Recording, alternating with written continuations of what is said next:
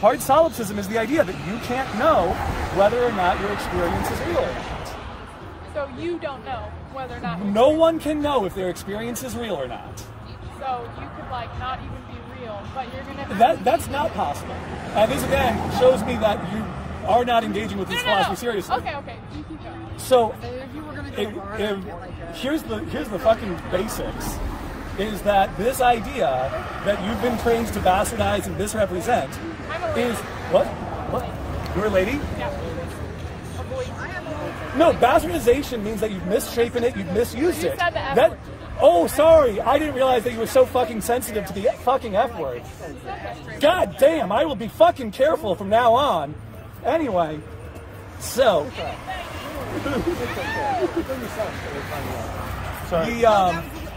what was I going to say? So this philosophy that you haven't been presented for, you've just been taught to use it as a bad tool of apologetics.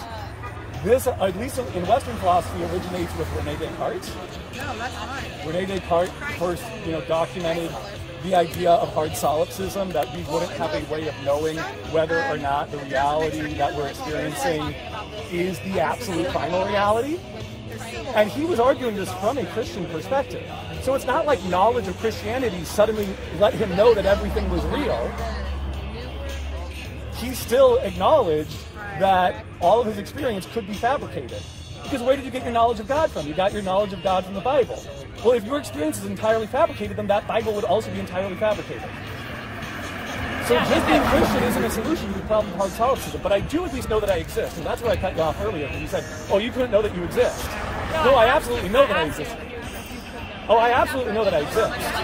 But I don't know if the reality that I'm experiencing is necessarily the final ultimate reality, but it is the reality I have to engage with. Oh, you don't know. That's what I was just saying. And no one can know. Because we only get knowledge through experience, and is the possibility of experience being inaccurate. Correct. Yes. Correct. Yes, and so that's why any sort of ultimate reality is unknowable.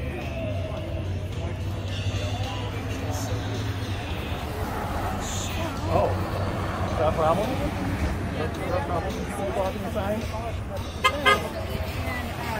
But also, Is that a problem with people blocking the sign? Wake up. You're the indoctrinated one.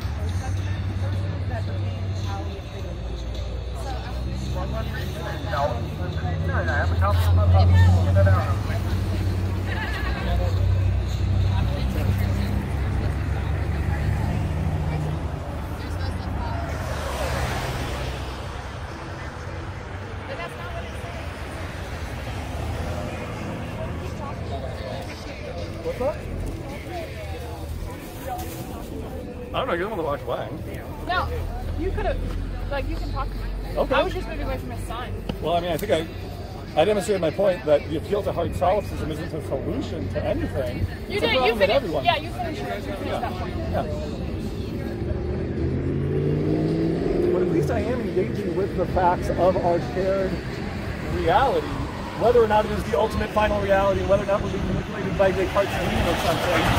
I'm just engaging with the actual facts of reality.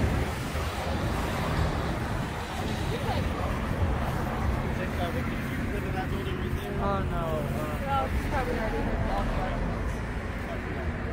You're I just mean, denying it in your sin. No, I'm not. I mean, because firstly, I don't have any sin. And secondly, I'm not denying nothing. Christians just don't have good arguments. And I love that, without barely trying, you're immediately like, yeah, you probably heard all the arguments. And you already know that they're not good arguments, so. Hey, shit, I forgot my flag.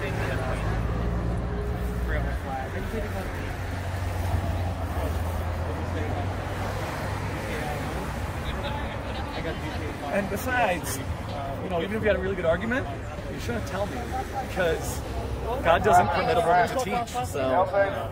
Or they can do it all. What? Yeah, but I mean, if you had some new argument to show me, you'd be teaching me, and you're not permitted to do that in Christianity, so. I mean, I think you should be. I want to be clear. If you've got a good argument, I'd love to hear it, but if you've got a new argument, it's not permitted for you to teach. So.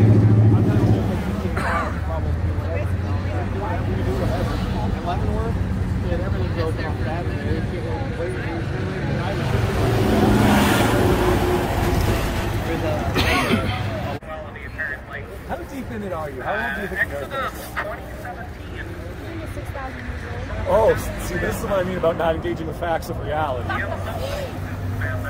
Should I say? Actually, I would love you to talk. I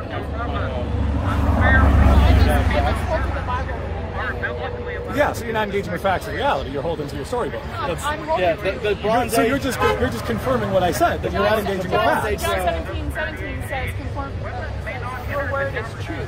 Jesus Right, was so- praying in the garden. He said, "Your word is truth." Like I said, you're not engaging not with like facts. not like it's true. Well, my book. Like 2 You're plus 2 is 4. Or My that water bottle. my book says that you're all Like brainwashed. it's the So, I rule, mean, the what? measure by which everything You're else is restating measured. it in so many ways, but I am.